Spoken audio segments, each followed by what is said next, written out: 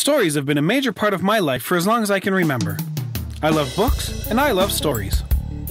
As I get older, however, I start to really analyze what it is I'm reading, and looking back, I start to see some very obvious twistings of the messages aimed towards children. Take the Hardy Boys, for instance. Those books weren't even all written by the same guy. Franklin W. Dixon is the pseudonym for several writers from a book farm who were paid to produce Hardy Boys mysteries like so much canned corn. The books themselves were badly written and held some pretty flimsy life lessons. Here are some things I've learned from the Hardy Boys. 1. I learned never to trust anyone who seems different. Read, not white and/or weird accent. Seriously, almost every bad guy is black, Russian, Asian, or European, which, in and of itself, begs the question why the police have trouble finding the bad guys in this sleepy little town that is Bayport. 2. The police need my help even if, and when, they tell me to go home or they'll arrest me. Me, of course, being a 14-year-old boy genius and they being bureaucratic, lazy pen pushers. 3.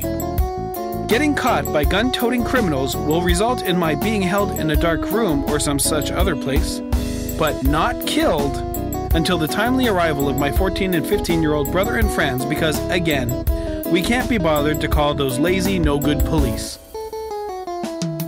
The Hardy Boys is just one of many of the offenders in this genre. There are so many books that rely on the notion that the children are better suited for solving mysteries and crimes than the police or any other adult, that it's a wonder that more kids aren't captured by criminals. But that's not the worst of it. My real problem with childhood stories is with the much more inaccurate and confusing fables. When I was growing up, fables were everywhere.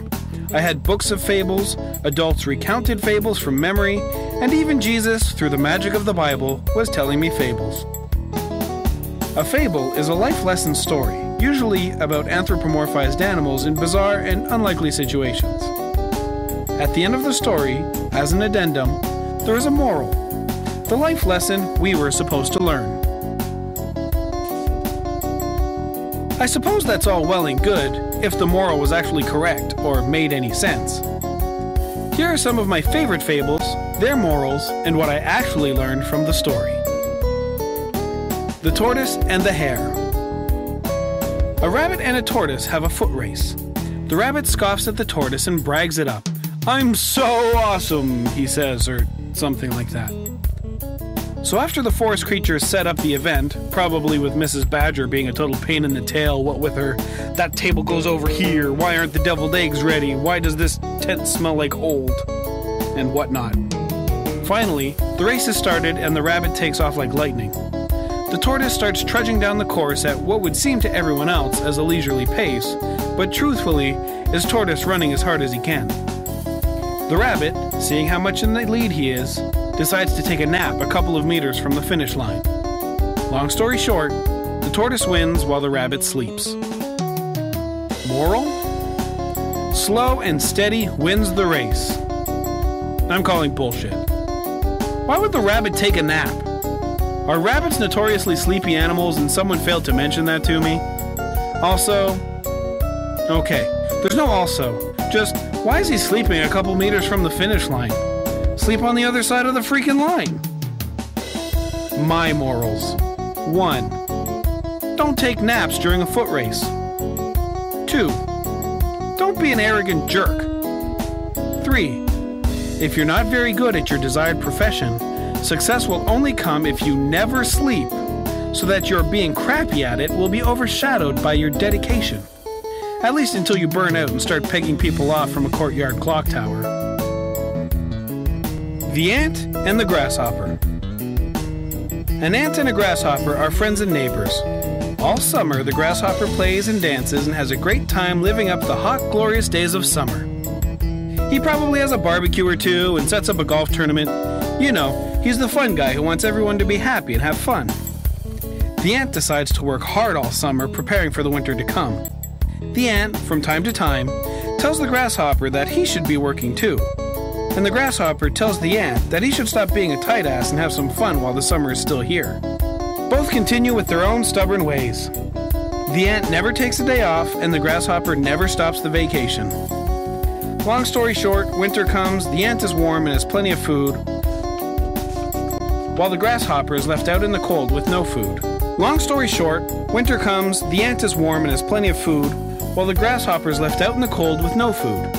The grasshopper knocks on the ant's door and asks to come in, whereby the ant says, "Go away, you should have worked instead of having a good time."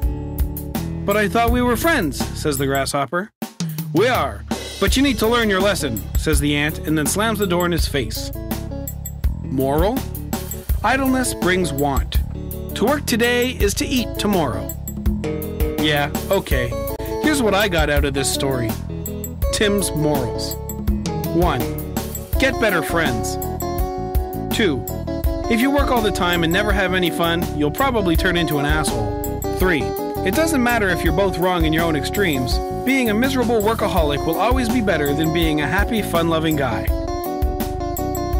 These particular morals, although in no way matching to their stories, are at least good lessons and impart wise character traits for kids to embody.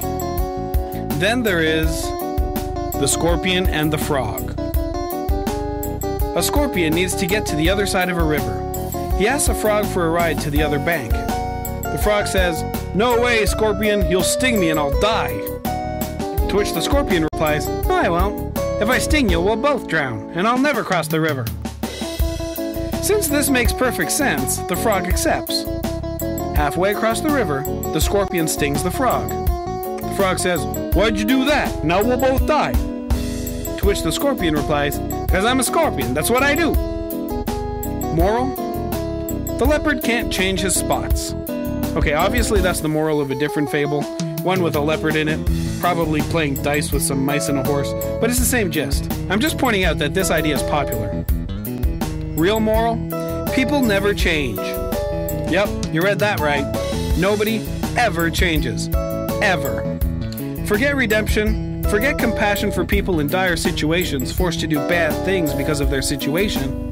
Forgiveness? No f***ing way. No one will ever change, so don't trust them. Here are my morals. Some people are batshit insane. Be wary of them. Also, buy a boat. Conclusion? So from what I can tell from all these stories is this. If you work too hard, never sleep, and never trust anyone, you'll be an upstanding, awesome person that everyone will envy. But no one will like you and you'll have no friends. And if that happens, who will rescue you from the Russians when you're captured while solving crimes?